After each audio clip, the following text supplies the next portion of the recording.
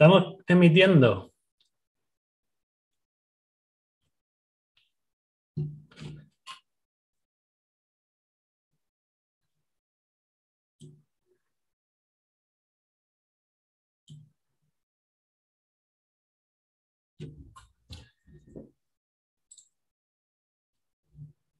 Hello, everyone. Can you hear me? Please.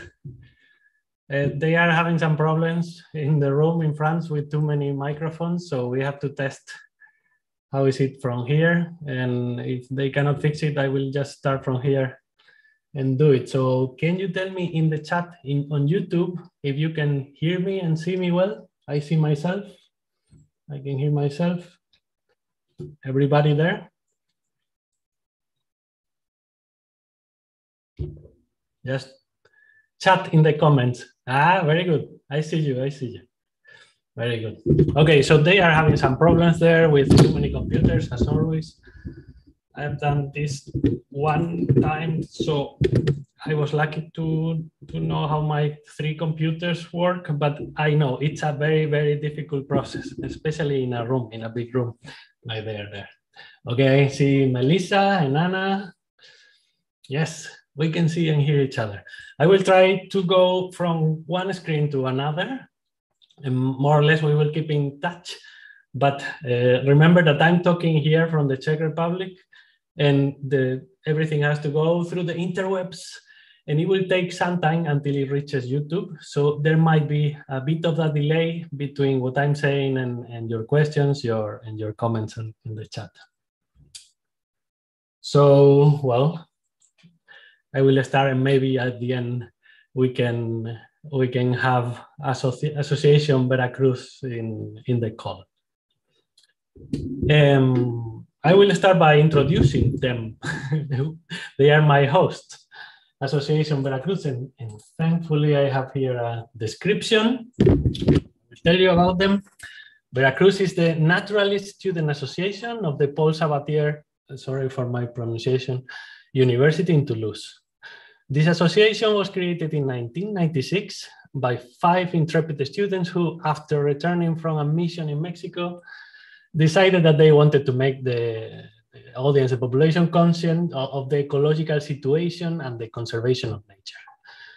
Having more than 40 active members in the past, this association almost disappeared during the pandemic, like many other things. And fortunately, in October 2021, the association was rescued by Marie Pia, the first post-pandemic president. And today, the association carries out different naturalistic projects, such as the installation of nesting boxes for bats, the management of the green areas of the university campus, the organization of conference and radio broadcasts, among many other things, like this talk. And well, this talk, who am I and why am I doing this? And basically, who am I to give advice and why am I giving this talk? Well, my name is Fernando. I'm a biologist. And the reason I'm giving this talk is mainly to show off and share cool photos like this one when I was in Africa diving with crocodiles. But a better reason, maybe more useful for you, is that I have done many things, mainly because I'm very old and I have had time to do many cool things in many countries, in many environments, in the mountains, and everywhere. And I've done all those things in almost every sector in biology. I've been in academia, I've been in the public sector, working with companies, with NGOs. What's the only problem? The only problem is that I have done this like this, jumping around, following my gut from without strategy or without planning too much. I was just jumping around. And now, looking back, I can see that I could have done it in a much better, much efficient way. And that's the benefit for you for this talk. Like, you can learn from my errors and maybe all can learn many things. So this is going to be my talk, more or less. I'm gonna explain things a bit crazy, and then we will try to get some sense out of my crazy experiences. But I will try to make it in a more or less structured way. So we will talk of 4 different stages, no? Like what to do if you are still in university, or if you are starting to look for a job, if you are applying once already identifying a job and applying for a specific job, or if you have been trying unsuccessfully for a long time. We are going to go through these stages, and even if you are not in some of them, pay attention, because I discovered that you can learn many, many things from the past, the present, and the future. And with that in mind, we are going to start a long, long time ago. We are going to start even before university, way back, like before I started university, because think that I started university in 1998, which was a different century altogether. And we are going to go even farther back to my actual childhood.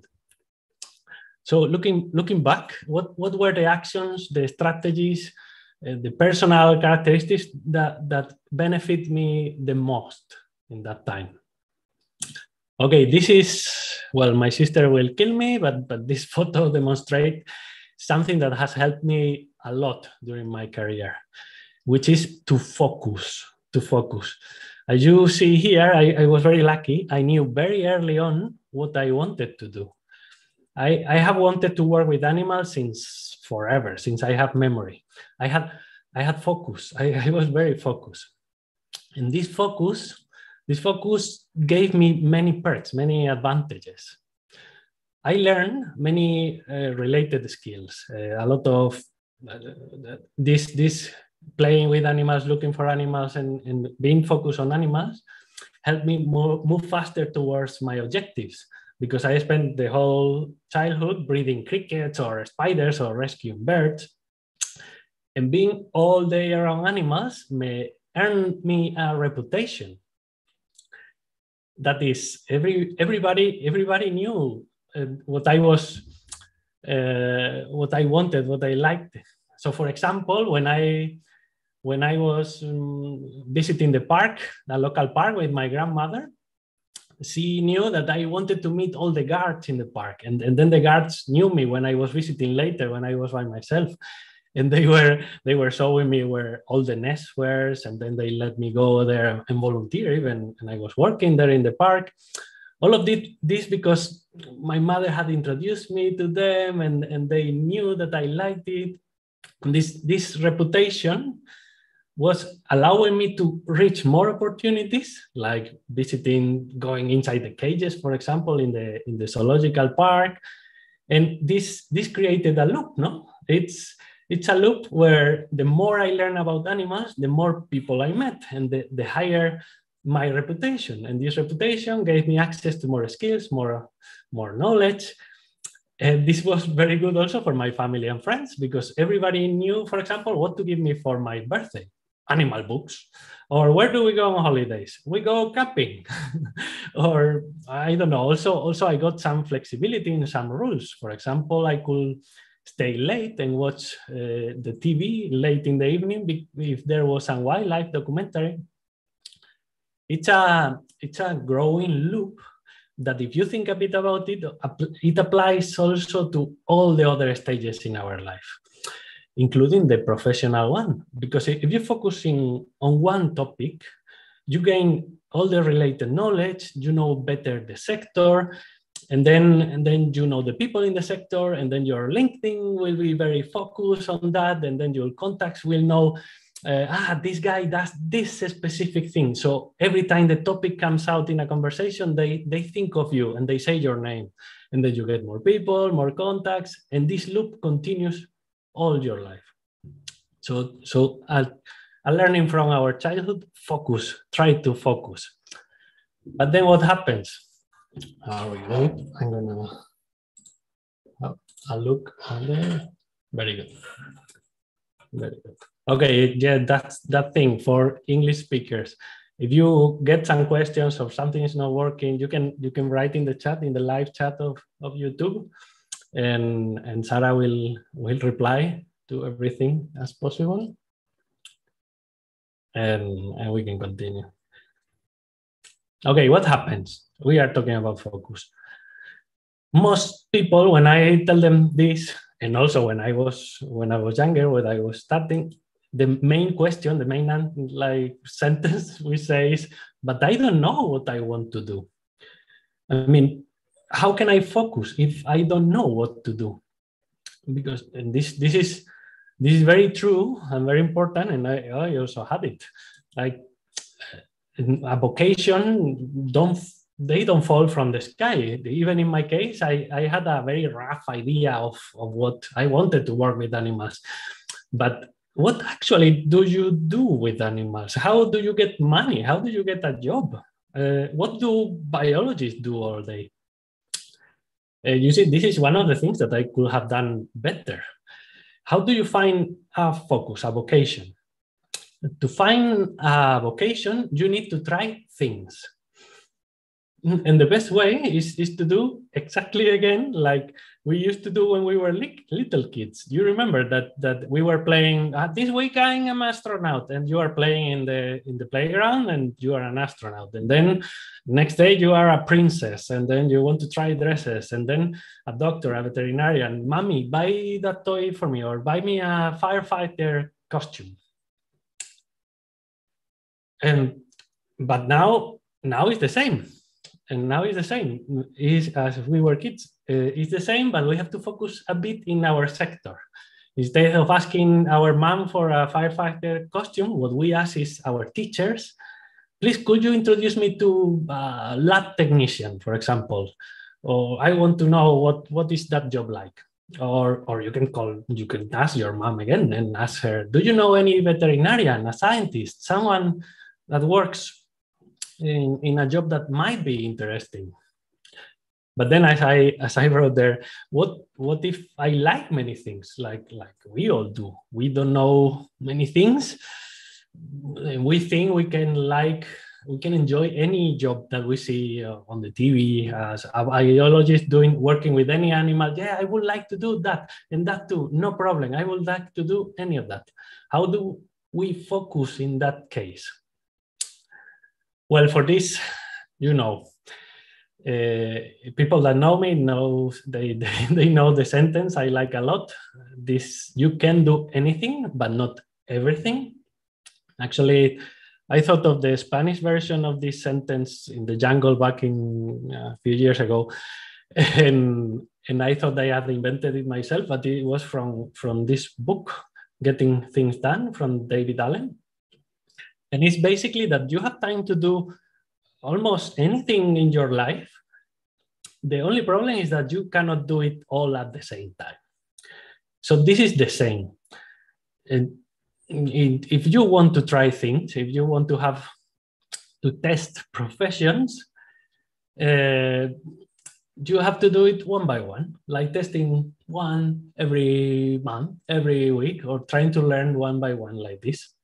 I'm going to try to explain this strategy using something I also love apart from animals since I was very little. My biggest interest apart from wildlife, apparently, since I was very little, what I really enjoyed was trying to talk to girls. I didn't do this very well ever, and I still don't do it, but I seem to like it since I was that little. And why is this important? Because apart from training myself for failure, like here, see that you can see that she doesn't want to be with me, to dance with me. Well, a few years later, one summer, something very important occurred in my life. It was a few years later. I was already a bit older. I was like 13 or something like that, or something like that. And I was on holidays on my island, Menorca, in Spain. And I was on holiday there, and then I met a girl called Nicole. Nicole was beautiful. I fell in love as only a teenager can fall in love. And the problem is that I didn't speak any English. It was super hard. I had started very late to learn English, and it was super hard to communicate with her. But I managed somehow to get her postal address. You know, this was not last century. Well, yeah, it was last century. There was no internet. There was no nothing, no phones. We only have letters, like our grandfathers. So I got something from this. I got a purpose and a project. I wanted to get Nicole's attention. And for that, I tried with the only tool I had, writing letters. That was my project. I will try to send her a letter every week, and I will have to write it in English. So this thing made me write a letter in English once a week for a long time. And well, what do you think happened? Well, sadly, Nicole stopped replying after a while. But the good thing is that in the process, I managed to get better at English. And then my parents, they saw some potential in this, and they started sending me to summer camps, to international summer camps with lots of other people. And there were girls from other countries. So I was again writing letters. And this time, I for some time, I was writing letters constantly every week with 40 people, 40 different people. My house is full of boxes of letters from all over the world, from people, from young people I met. I met many friends like that. And it was our WhatsApp back in the day. But imagine, I did all of that in English, and little by little with that project, I managed to get very, very good at English, which gives us the real good thing about this, that even with this system, even when we don't get our goal, the attention of Nicole, we can learn something from the process. And this is why systems are better than objectives. Having a project, something specific, is very, very useful. I got to university and I was very, very advanced. I knew how to speak English. And now, I mean, it's not so good. You can hear that my English is not perfect, but at least I can communicate. I work in another country. It's helping me a lot and all because I have a clear purpose and a project. Okay, let's wrap up this section before university a little bit. What's the best strategy? The best strategy is to have focus, because that true vocations don't fall from the sky. You have to work on them, to explore things.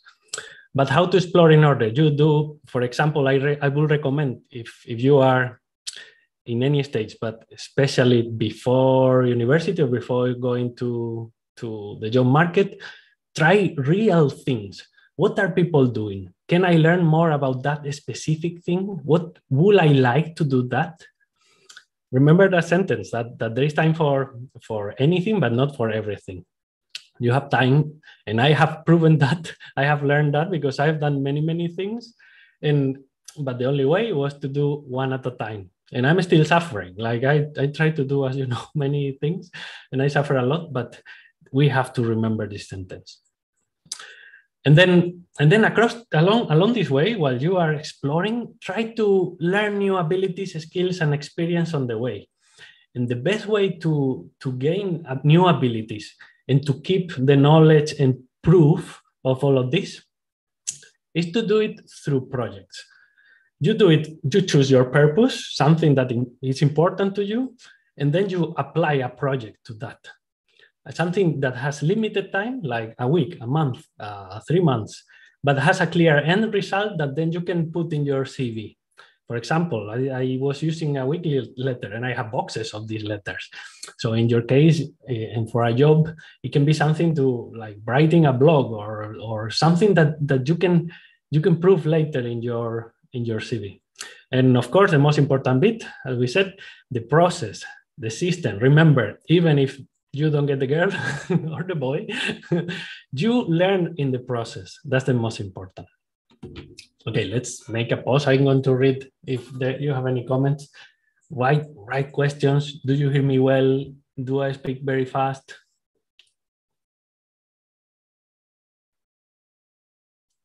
You can write in the chat. Okay, you can keep on. Let's go to the next one. Next stage. When you are in university.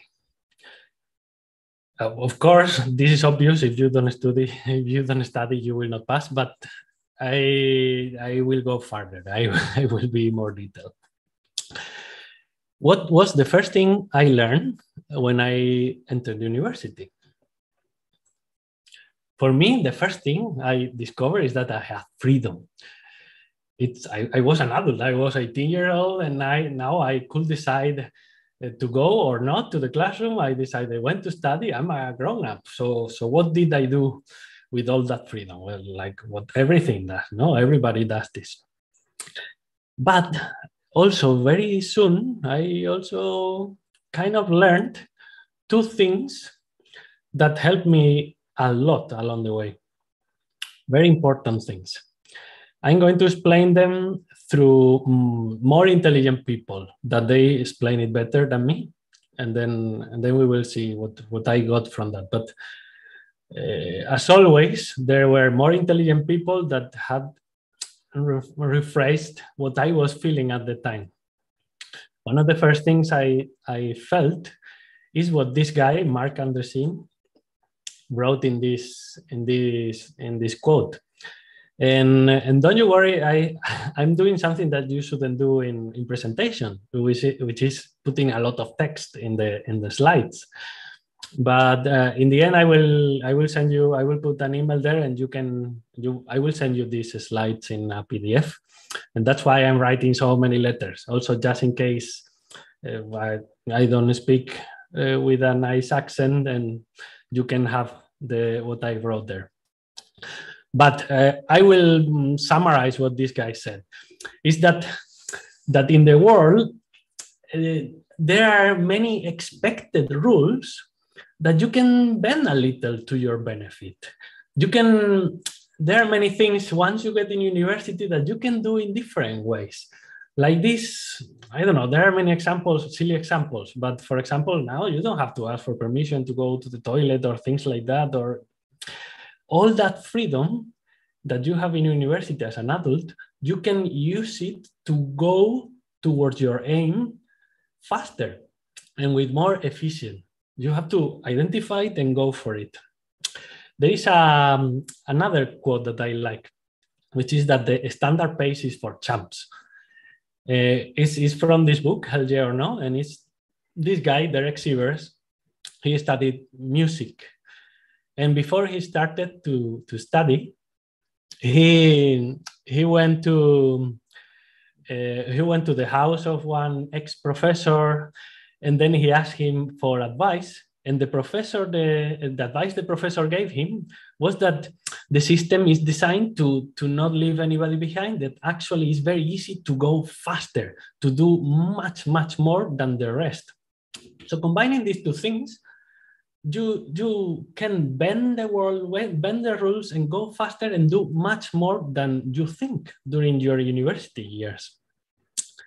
And well, it's not that I followed this advice and I took a version of it and I did a version of this, which was that somehow I thought that, well, maybe I don't need to wait to start working as a biologist. Maybe I can start doing things.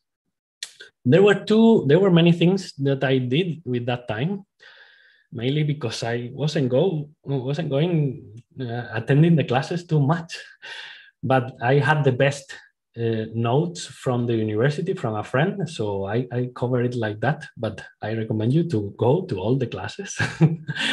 But with all this time, I did many, many things, and two of the most important decisions I made were these ones.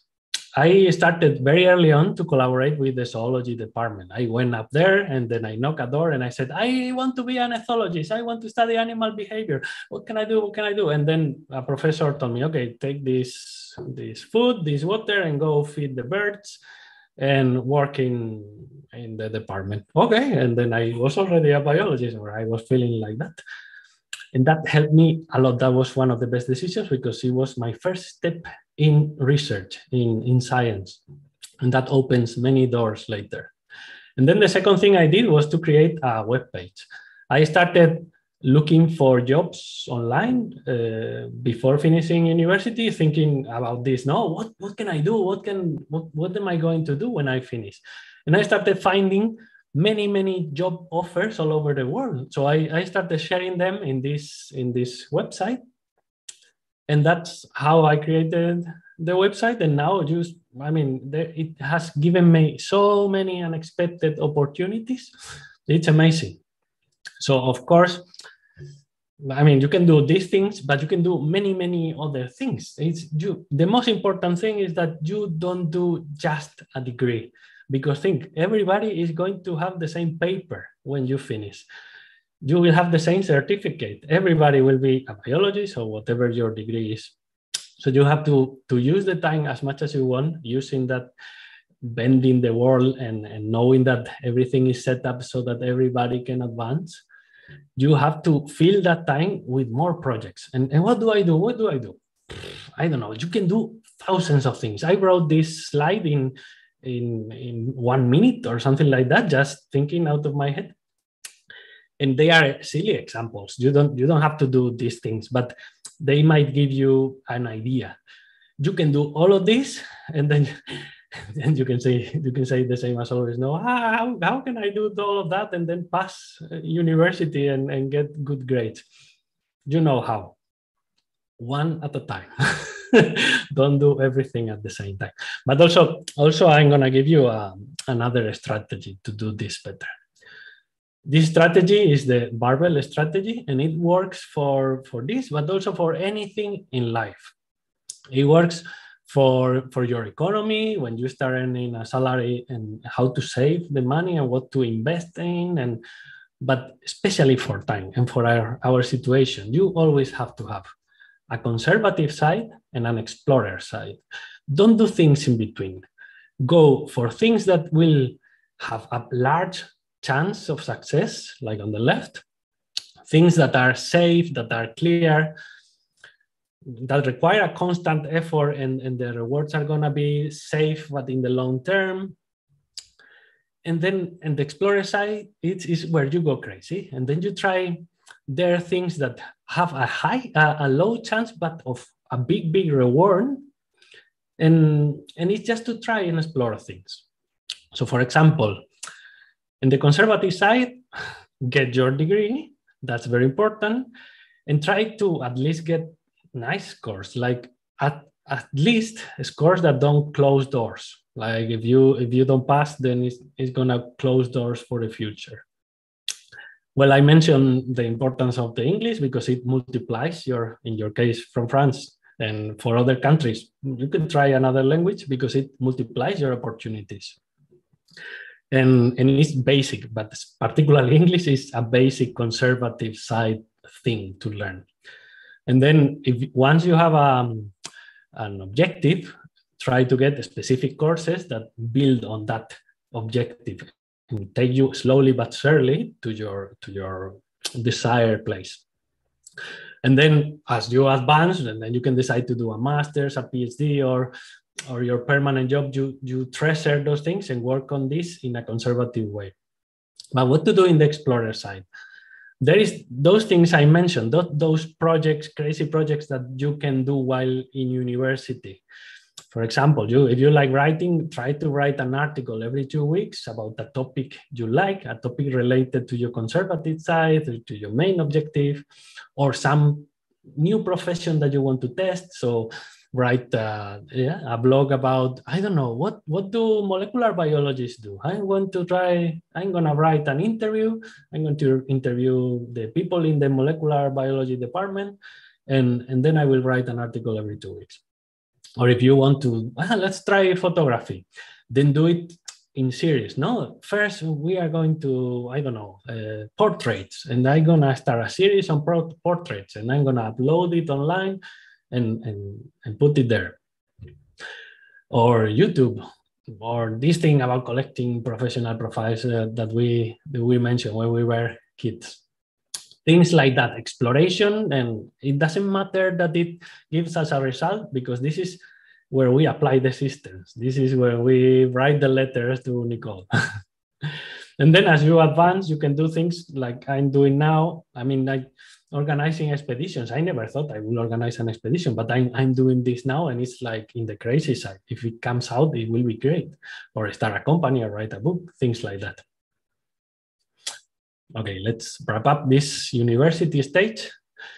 The main important the thing I want you to remember is that you can do things in a more flexible way. You can always think, what else could I do right now to improve my situation, to differentiate myself?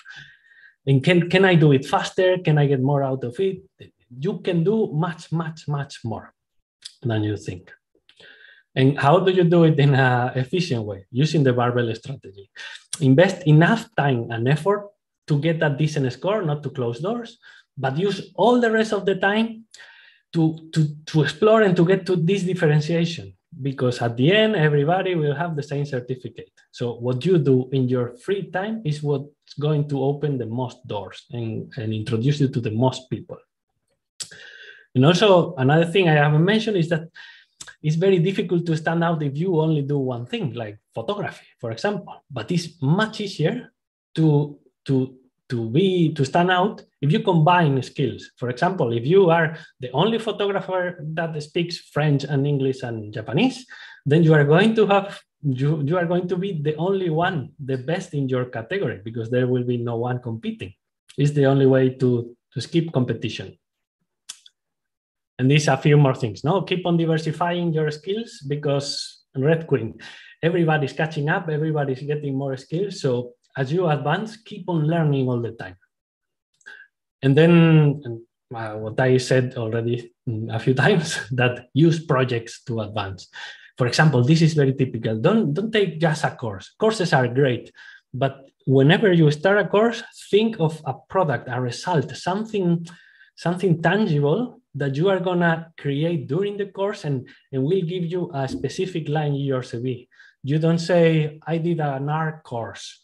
No, you create your web page using R, and then you publish it. And then you have something, I demonstrate that I can use R. Okay, I'm gonna have a look at your comments.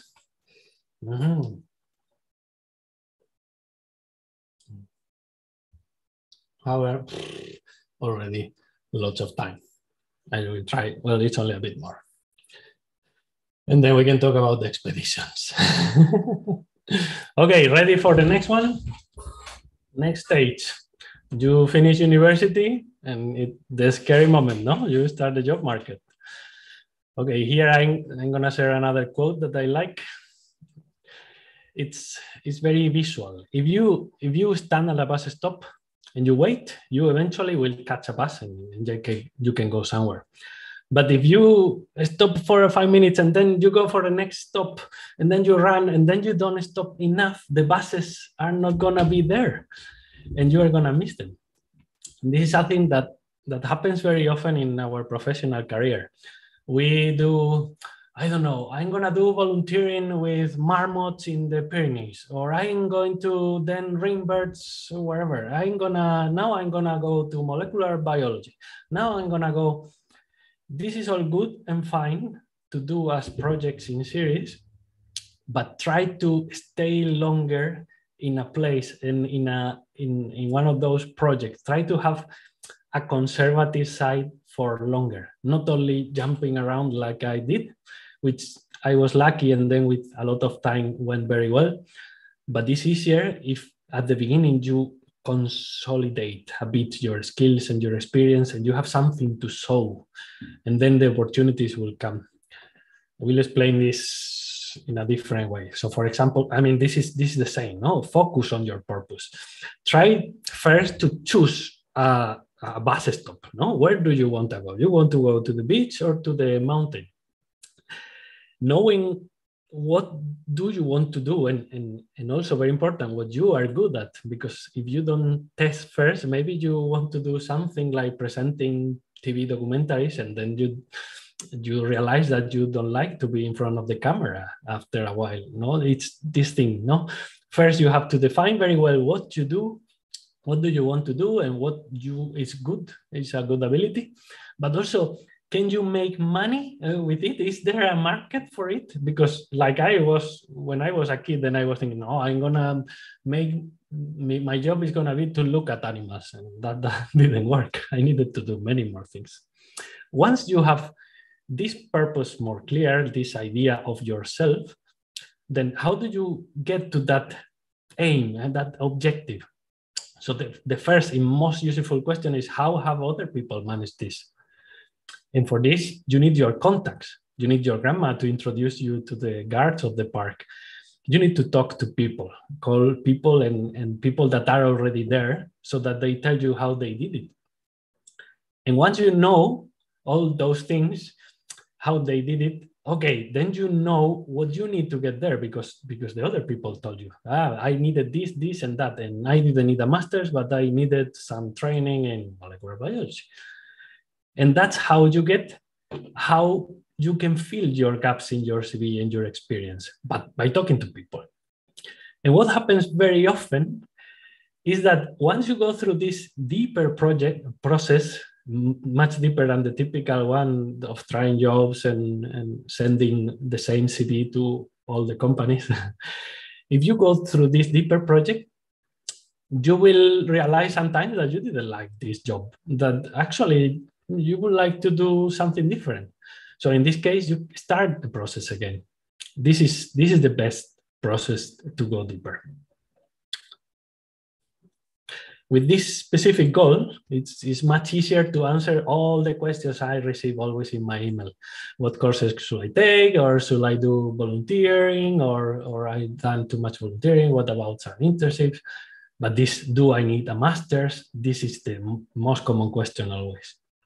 So first decide where you want to go, and then you will be able to reply these questions. And it will be much faster. I assure you that doing it this way, it looks like more work, but you will get there much faster. And remember that you can always change after you have been there for a while. You are not closing doors by choosing one. You can do it later. Okay. We're getting there. Let's say you already have your purpose, your specific job. Okay, how do you do it? How do you get the job?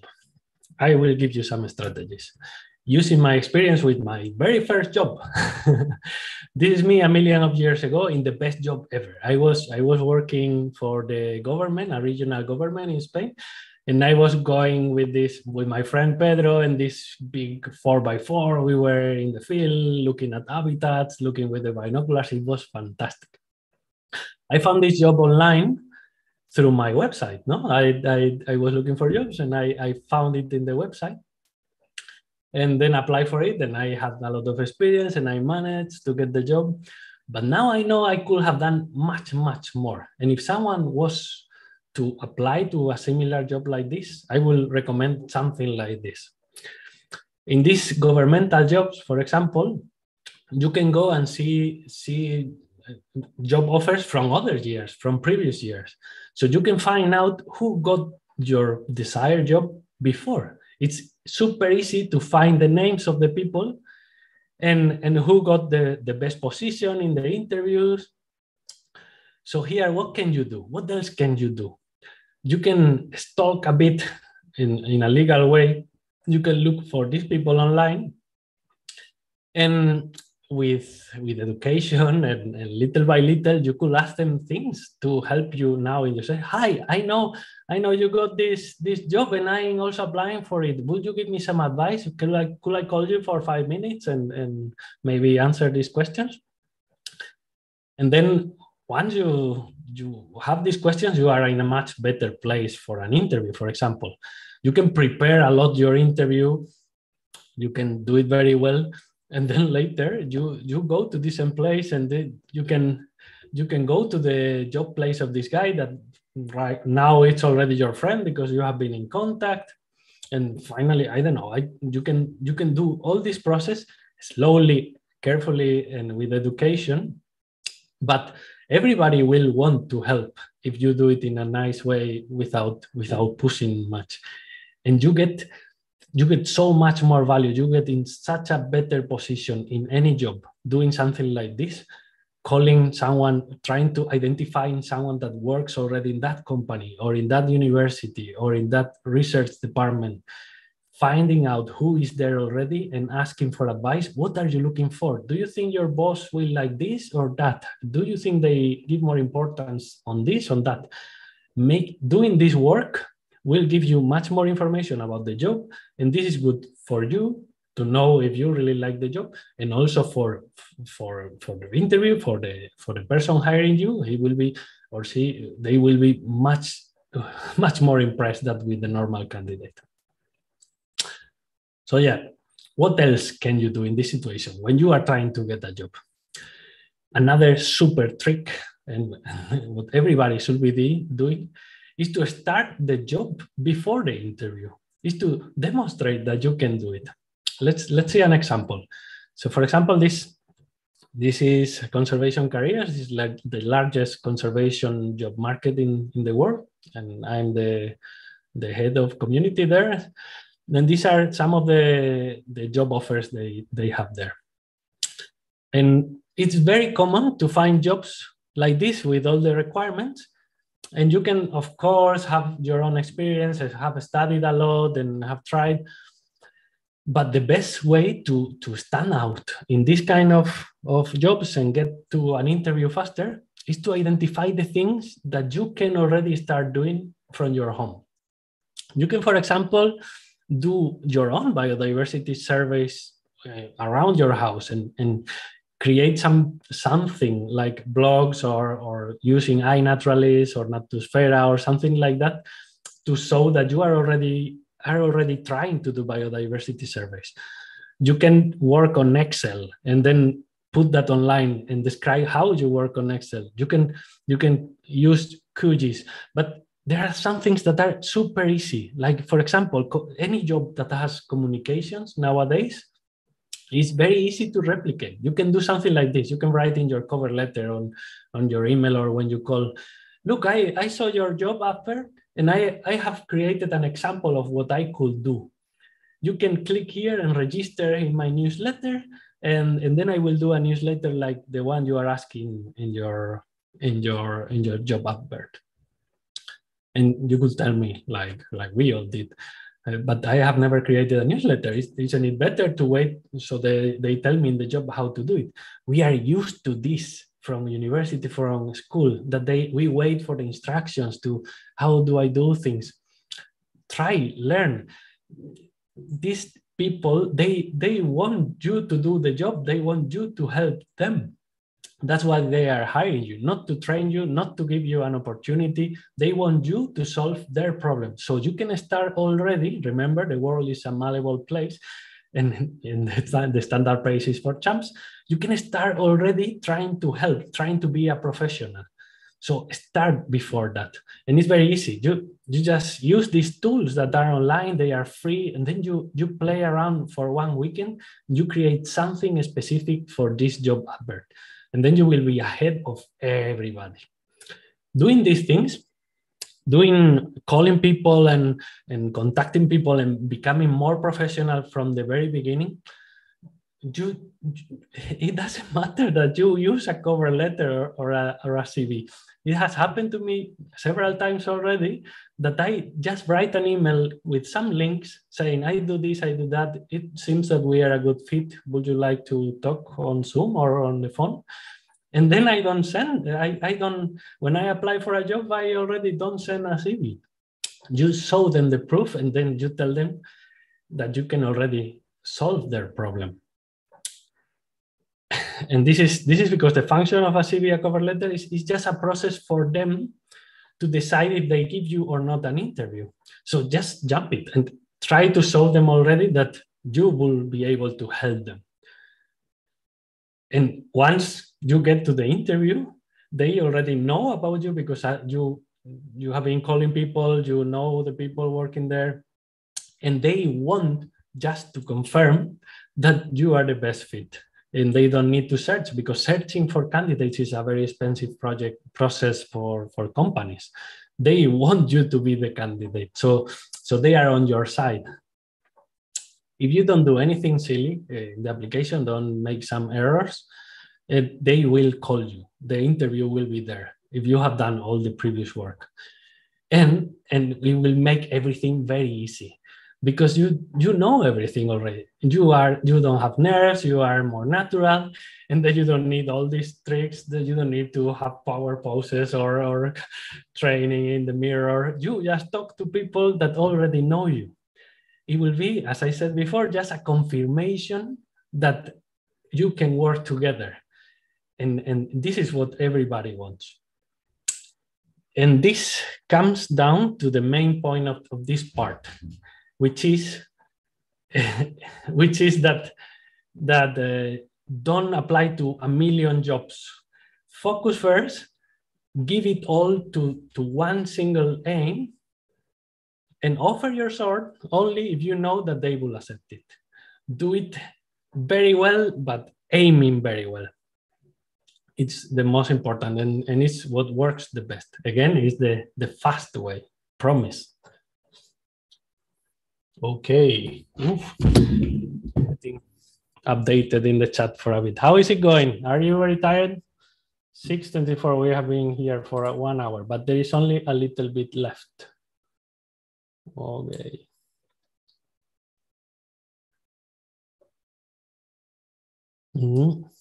No questions? Collecting questions. Very good. Then let's continue. We will have people then in the room. Okay, if after all of this, what to do when you have been trying and nothing works and they don't reply and you don't get the interviews as you are tired? What's not working? What's happening? Well, these are the most common reasons for rejection.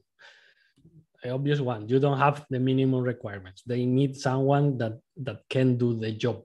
And if you don't have the minimum requirements, it won't work. You can have maybe errors in your application. This is super important. Before sending anything, you have to have peer review. You have to send your application to your friends, to your families, to professors, to colleagues that can help you look at it and find all the little errors that you cannot see because you have been working on it for so long that you are blind already to it. So fix those stupid errors. Read what they are asking. What they are asking for a CV and a cover letter and something else. Cover all of those things. Don't say, but maybe they never asked for this, so it won't matter. Lots of people do that they don't read the requirements, they just send blindly a CV. Or I did it sometimes that I send a CV in English instead of sending it in Spanish or vice versa, because I didn't read. I thought that I will send more CVs and I will get more results, but yes, it doesn't work. It doesn't work. And finally, that it's typical, no? That your application is too general, that you don't stand out as the person that will help them to solve this specific problem. You just send a CV where you have some general thing and you haven't tried to do the things that will give you the standout. Let's go through this a bit. If none of those reasons are your reason, if what is not working, are you doing everything in your power? Are you using all these things, all these tricks? Are you doing it? Are you sure? Could you do something else this weekend? Look, this guy, this Derek Siever, looking at you from the book. Could you spend a weekend doing one last thing for this job? Going out in the field and creating your own project, or taking some quick photos, or writing a little essay online and publishing it. Can you do one last thing before going to the interview, before applying? Think about it like this. Imagine that applying for a job is like a TV show, no? You go to this Wheel of Fortune or something like that, and you are one of the selected candidates to go to the end. You will, the final prize is, I don't know, 20,000, 30,000 euros, which is a year salary, no, for a job. What would you do if is your last chance that day? would you prepare yourself for this competition on TV? You are about to win 30,000 euros. What would you do? Think about it like that when you are at home watching Netflix. Maybe I could do one last thing. Do it, because that will put you on top of everybody. What if you are not doing these things? I mean, if you are doing all of this and it's not working, still maybe it's time to get a more realistic. Maybe you are aiming too high. So start a bit lower, and then once you grab that opportunity, a bit lower one, use it as a stepstone to get to the next one. Use it like a ladder, and it can be easier just to work from the inside. You will get the contacts. So try maybe to look for a more realistic objective. But some people, they just say, no, this is too much work, and I prefer just to keep on sending CVs every day. I wake up, I look in LinkedIn or InfoJobs in Spain. This is very typical. You spend the whole morning searching, okay, what jobs do I have? That one. And you click send the CV, and this is your job. Every day sending the same CV to the same places. This is so common. Okay, what can I do? Like, this is not gonna work. But think of all the people that are doing this, and just go over them. Just try this. Focus first on your purpose, and then gain abilities and skills and experience that you can demonstrate through projects. Trust me, it's gonna work. And well, sometimes there are things that we cannot control. Sometimes it's not gonna work because all the opportunities are gone because there is the COVID or a war or something. It's important to distinguish between the things you can control and the things you cannot control.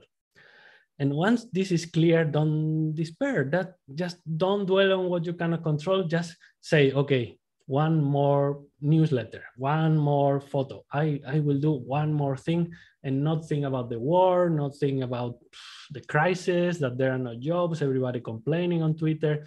Forget about that. Don't dwell on what you cannot control, and focus on what you can do, and do it. Just keep grinding, and you will get there. I promise. It's a matter of time, because I wasn't the smartest at all, and I got so many cool things to do. Trust me. And then following on the topic, we cannot decide when to leave. We didn't decide to leave when there was COVID or when Russia had decided to get Ukraine. We have to work with what the time that we got. So let's do it. Let's do it, and don't despair. There are lots of opportunities out there, and you will get there. I promise. And I think it's enough. So I will stop now sharing, and then I can, if they manage to fix the situation back in France, so I can invite people in, and then we can chat for a little bit. Okay.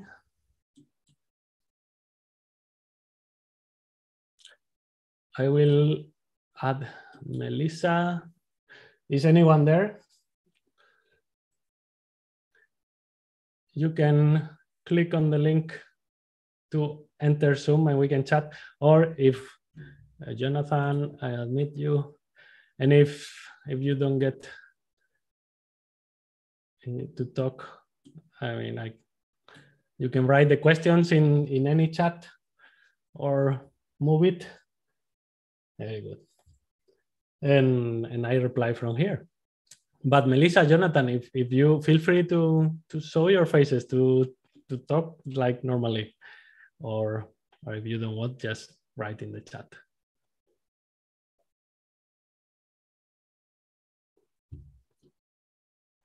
Who is there? Okay, I will read through the chat to see if you have any questions. I see it. Yes, we are just announced an expedition, a guided trip to an island in the Baltic Sea in Sweden. It's a very small little island with thousands of birds breeding there, and we are going to be ringing them and learning things. And I will be doing things like this, helping people with their CVs, with their applications, and with their careers at the same time that we are doing barbecues or just looking at the white illegals, or what I say, always bicheando, like looking for animals and fossils and just enjoying nature. So yeah, this is, I think Sarah might put the link there. I can try to find it somewhere. Let me see. But yeah, the website is the website is in Spanish for now, but we will see. If someone is interested, it will be English and Spanish. And if there is English speaking people or people that don't speak Spanish, we will do it in English. We will see. It's just open. We finished the webpage today. So this is one of the things. Okay. Allow. Thank you for telling me. People can unmute themselves and people can start video. Thank you. Hello, Jonathan. Hey, hello, everyone. That's so nice. Okay, now I think I hear you. Yeah, I'm using my computer, so it should all be good. Yeah. So does anyone have questions? Est-ce qu'on vous entend de là au moins? On va essayer. Je sais pas. Je peux essayer. You hear us from where we are speaking? Yes. Okay. Great. It's not a question, but just thank you for being so inspiring and giving ideas for making our own projects. Projects, yes. Well, thank you for your words. What's your name? Marie-Pia. Sorry, I didn't hear it. Marie-Pia. Marie-Pia, sister. Marie-Pia. Oh, our president. Thank you for your words. And what are you doing now, Marie-Pia? I'm going to an internship in Berkeley for data monitoring territories, Egyptian vulture. Cool. And I'm going on a PhD. Fantastic. Such a beautiful animal. I love that. Yeah, you must be excited, right? Very good. Very nice. Okay. Any questions? Any ideas? Yes. Do you have a list of websites where we can find volunteer experience for summer, for example, or during a short time, during a break, for example? Do you have a list where which are good? Because, for example, last year I wanted to do one in Africa, but with coronavirus it wasn't possible. But I had to pay a lot of money for that. But I don't think normally a volunteer you have to pay. So I think it's not a bad one. I'm sorry, I only got a bit of it. Like, could someone repeat closer to the microphone? Oh, thank you. Do you have a list of websites to do volunteer for summer, for break time? Because last year I wanted to do it in Africa, but I had to pay like a lot of money for it. But I don't think volunteer you have to pay. So yes. I don't know which one are good or not. So do you have suggestions? Okay, I share many volunteerings through my website, but I agree with you that there should be opportunities for everyone, and volunteering. Some situations, some organizations don't have the money to pay a volunteer, but at least not to charge, or it depends if it's a course, if it's an internship. But I understand. I also thought the same. So where to look for opportunities? A very good place is this website. This place I work on is Conservation Careers, and I think you can write a link also there. But something we will do, I will send you these slides to whoever wants, and then I will add some links to the slides and there, and give you some help. But yeah, Conservation Careers they have lots of searching places. I mean, if you want to do other things that conservation, they are very varied, but I can show you more places too. Thank you. You're welcome. Thank you for listening. What else? We have some questions in the chat if you want to. Well, I do have a question. Perfect. So I found really interesting when you talked about all the projects that could be done. So I was curious about your blog that you wrote. Like, when did you start it? What motivated you to do it? And what did you start writing, like as a student? Or how can a student like me start writing a blog and try to get people interested in what I'm interested as well? Yes, that's a good one. I started, the story is that I was in the 4th year of my 5th year degree. And I started getting scared, like, oh, I should look for a job. I'm gonna finish, and what do I do? So I started looking for jobs online. And then I found many, but I couldn't apply to them. Like there were, I don't know, in Australia, and I couldn't go there, or there were for people with other degrees. But I knew many people, no? So I started sending, oh, this job is perfect for this person. Oh, this job is perfect for that person. So I started doing it like that. And then lots of people started asking me, can you add me to that email list you have? So I started sending all the jobs in a block to people in the email. And then it was too much work. So I decided to put everything in a website, and then people could look there. And I did that, and then people started asking me questions about the job offer. What should I do to apply to this one? So sometimes I was replying these questions, and little by little, I thought it was easier if I put the answers to the questions also on the blog. Mm.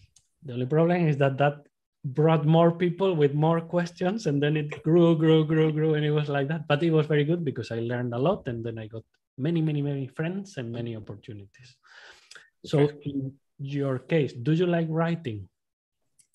Well, I do want to write more. I've recently, for the association, we started writing newsletter, what we were going to do each week.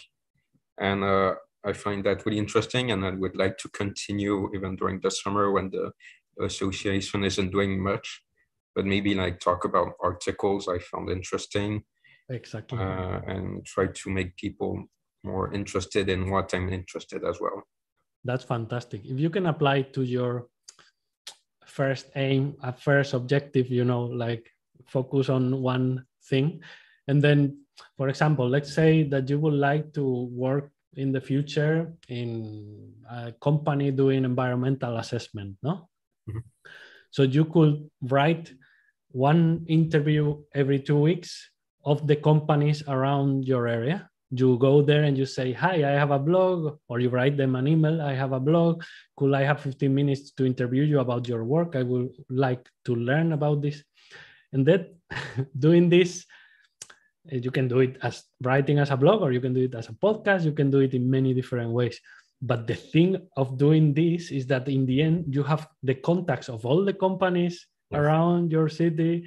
You have people in each place, and then you can prove that you know the sector, you know the thing. So I will, to anyone listening, I will recommend that you choose an objective, and then you say, okay, I'm going to make a package out of asking people, meeting people, and then I will have something to show. And then when your friends, your family, they are talking to someone, and they, I'm looking for someone that works in this environmental assessment. I know a person that knows everyone. It works very well. Great. No, thank you very much. Thank you. I have a question too.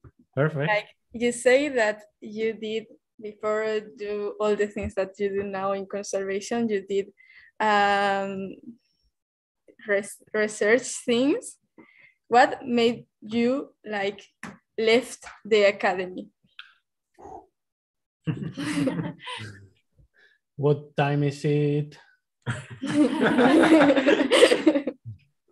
I will try to be very quick, but this is a big one. Let's see. We are back here. Okay, if I go next, this we do at the end. This was the extended edition of the talk. But what happens exactly when you want to switch a sector? This was me in my PhD. This is a final page, the acknowledgements of my thesis, my PhD thesis. I had such a good time in my PhD. I love research. I had it a lot of, I loved it. I did lots of super fun things also during my postdoc. This is from my first postdoc in Sweden, when we were working in the heated water of the Baltic. It was by a power plant, like a nuclear power plant. It was using water from the Baltic to cool the nucleus, the center. And then it was releasing the heated water in a test site. It was a lake within the Baltic Sea where the water was warmer. So it was perfect to study climate change and global warming. So we were doing this with perch. It was super fun. I loved it.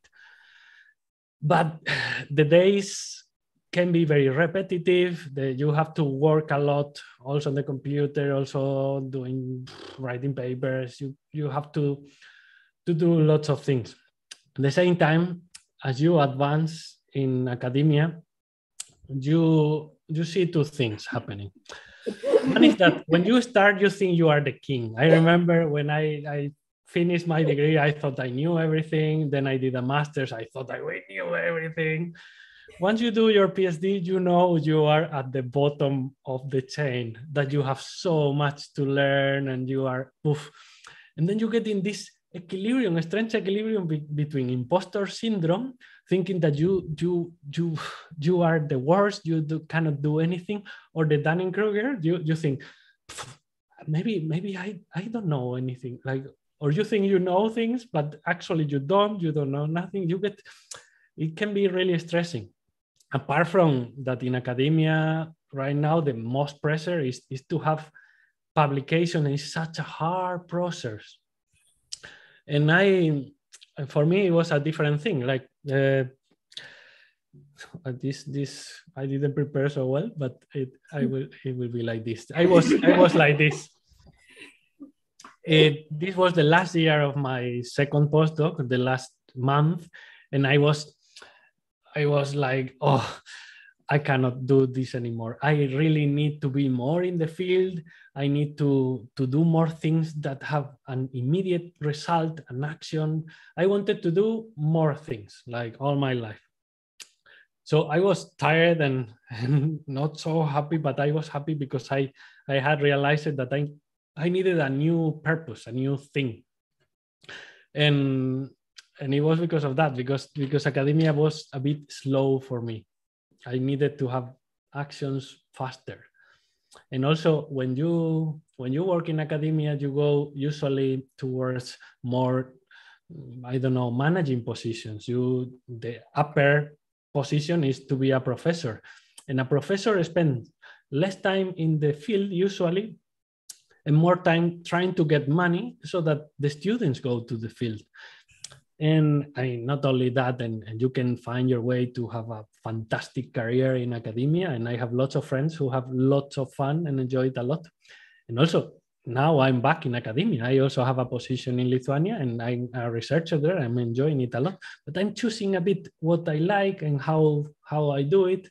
That I can choose now. But back then I was here and I was smiling because I had found a new purpose. Is this all disorganized? But yeah, my contract in 2016 has ended. I decided not to apply for more postdocs. I was looking for a new job. I had made a decision, and my new Nicole had to be exactly for something that I wanted. No, I wanted more adventure, more variety. I wanted more freedom, more things. I wanted to keep learning more, and especially this, to have more direct impact on nature and on people. I wanted to have hands-on conservation, and I knew what I could offer. I can do many things all the time, many things. And I had a science background. I have many contacts. I'm reasonably good at communication. So, okay, what can I do with that? Let's look at my Nicole. I need a small organization where I could organize things. I want an organization that has different projects, that is in a well-connected location. Okay, what do I have now that could fit this? I found two things. One was the CRIS Foundation, where I had been working with them in one of these expeditions with British Exploring. I had been there, and it was in the Peruvian Amazon, and it was to work on a research station there in the Amazon. For me, it was great, but it wasn't very well connected. I mean, you had to live there. And I also wanted to travel a lot, and I was thinking that maybe for me it would be better someplace in Europe so I could travel a lot. And I had Alka Wildlife, which is the NGO I work with now in the Czech Republic, which is in the center of Europe. And I can still, and I did go to the jungle, not whenever I want. I would like to go more often, but it fit more my Nicole, no, my purpose. So I had friends. They had been telling me to come for a long time, so it was very easy to choose that. But also this I can say too. Remember, when you choose a path like academia or whatever, remember that your interests are gonna change. So, for example, this happened when COVID came. I was trapped here in this kitchen. This is my kitchen at home. And all of a sudden, I couldn't go on expeditions. I couldn't do anything. Back when I studied biology, I was this Jack Sparrow. I tried statistics and this. I hated it. But now I started reading about it. I started playing with R. I did, during the pandemic, I did like 4 or 5 different courses in statistics and R and coding. And then, I don't know, it's not here, but then I saw an ad on Twitter asking for someone that would like data analysis and this thing. And then I started working in this thing in Lithuania, helping them with the data analysis here. So yeah, basically this, it's the same strategy. It's like when you look for a job changing sectors, you go out of academia if you need to, and you use the same strategy. You decide who are you, what do you know, and what do you want, and then you try to jump to the new branch, maybe with an intermediate job, and using the same thing. Focus, impressing them, creating something, and then only then offering your job. I will stop here because there are many things, but it's getting late. Let's see, anyone has questions here, or if not, we can go to the questions on YouTube.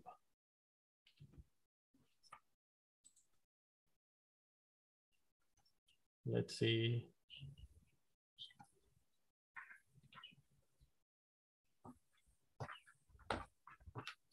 Okay, Lakita Taiti is asking, hello, you explained that the focus strategy makes you go faster, but what about going step by step? We were taught to go slow since our childhood, so your strategy is to go slower or to go faster? To go slower, to go faster. This is exactly it. You have to go both slower and faster, and this is this barbell strategy. You have to keep something safe, like this conservative approach, like working on your degree, but also use all the free time that gives you, because then you can do many more things. More than faster is do more things, and this is the real solution to everything. Always ask that question: what else could I do now that is not typical? Like this example I gave of the creating a newsletter for an interview. Like if you show them immediately to a company, hey, look, I'm doing already your job, but you like how I do it, I can continue doing it for a salary. It's much faster. That is a thing. I don't know if that replies your question, Lakita. Javier, what is the strategy to change jobs for one in conservation, taking into account that you have to continue playing the market? Yeah. Exactly. Don't leave your branch. I will do exactly that. Looking for a more specific thing within conservation, which is super broad. Look for something more specific. And then once you identify it, think of a project that you can do in your free time after your normal job and whatever you are doing. And little by little, every week, every day, every evening after dinner, do a bit of your project.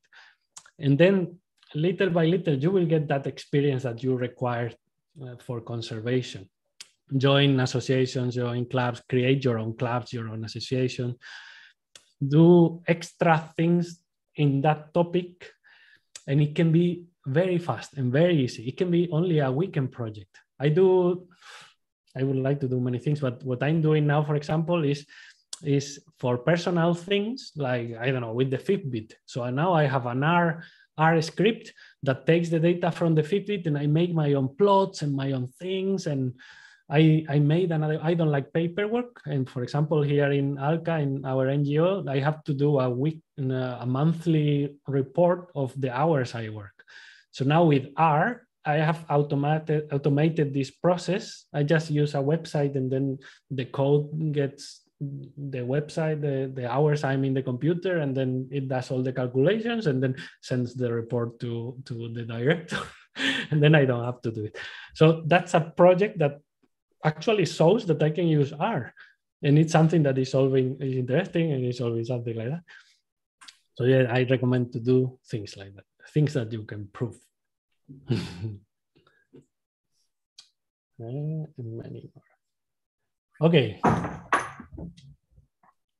Any more?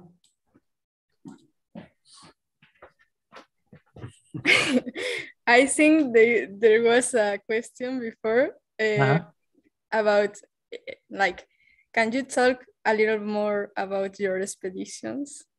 My expeditions.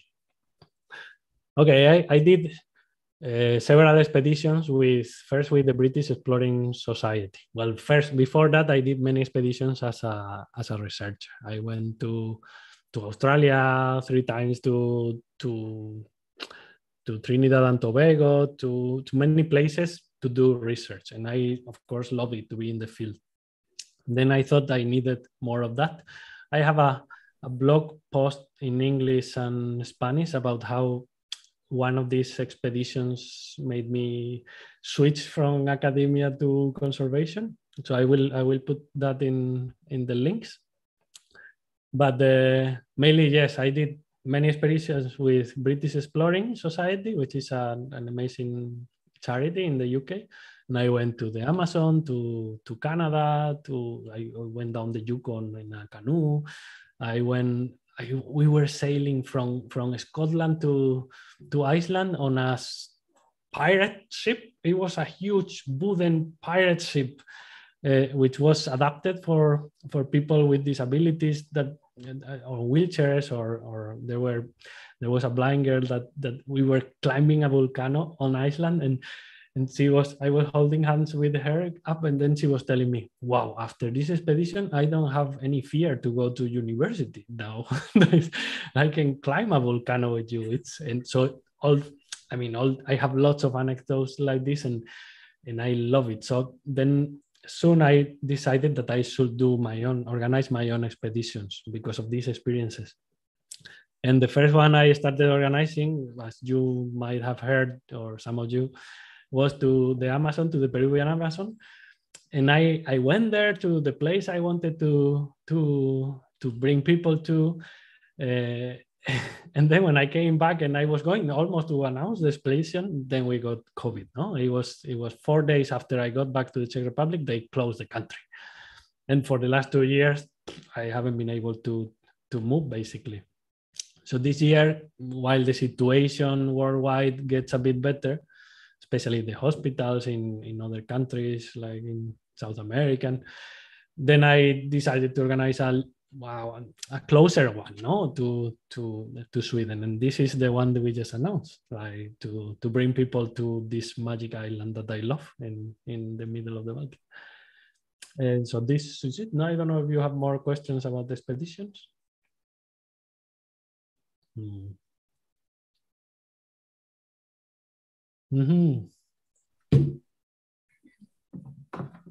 Okay, what do you think? We go for dinner then? Okay, but I have okay. a last question. Yes. If you can say to your university yourself, like your university The guy, old Fernandito. yes. Only one advice. If you can give him only one advice, like the most important, the main advice, which one did you? Just imagine if I could go back and come in a dream to my young self, I will come there and tell myself, don't worry, it will be fine. Don't worry, just have fun, it will be fine. Of course, I will give him the presentation. I will give him the talk and say, don't work on that supermarket.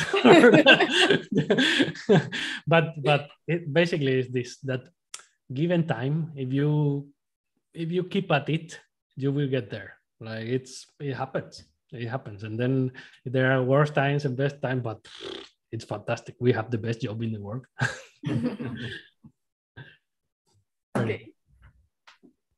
Okay, so let me share this last slide that I shared briefly before. Let's see, where is it?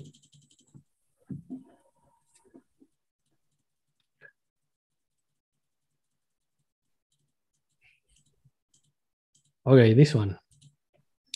So you can write down.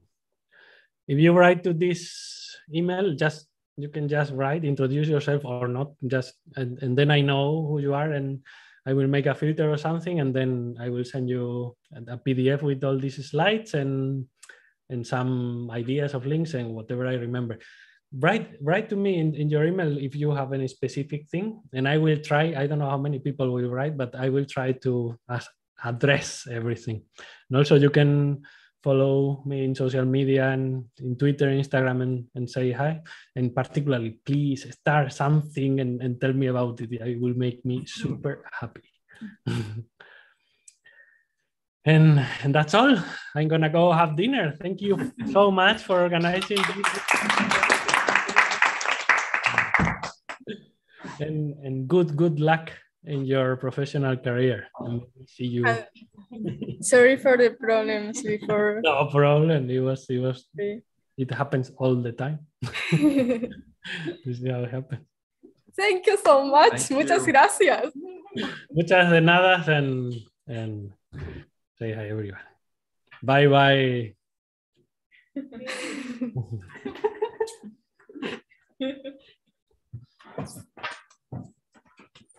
Okay.